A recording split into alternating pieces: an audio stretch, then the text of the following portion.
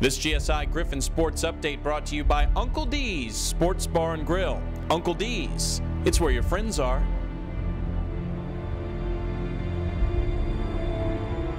I am a Griffin. I think the sky's the limit for us right now. I am a Griffin.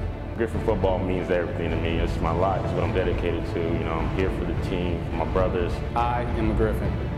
We're like a big family, like we're all just a bunch of brothers. I am a Griffin. We got more to play for. We got more to play for. You understand that? You can hit me, you can knock me down, but I will get back up. This is Griffin football. We will march on. This is Griffin football. This is Griffin football.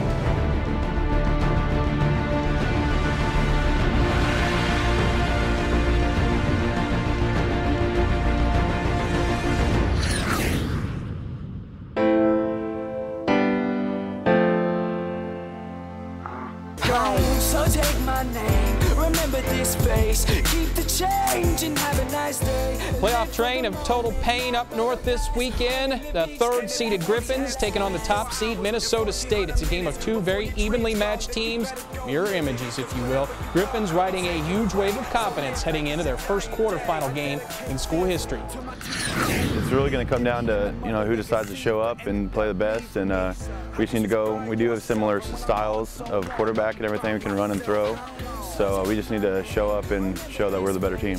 Our confidence is high. You know, it's a blessing to be able to keep playing. Week by week. I've never won anything in my life, so winning the conference championship was a great feeling, and now it's just, like I said, it's a blessing to be able to keep playing. There's a degree of satisfaction, but we like to say we're still hungry, and we are still hungry. There's a lot of more wins to be had. There's 3 more games, and it's the ultimate goal, and it's so close, and it's so close that you can almost taste it, and you just gotta keep moving forward. This season's been really special. It's been special to do this with our friends and what we consider a family, and it's something that you can have memories for the rest of your life. But we want to make more memories. It's been special, but this is such a special group of young men.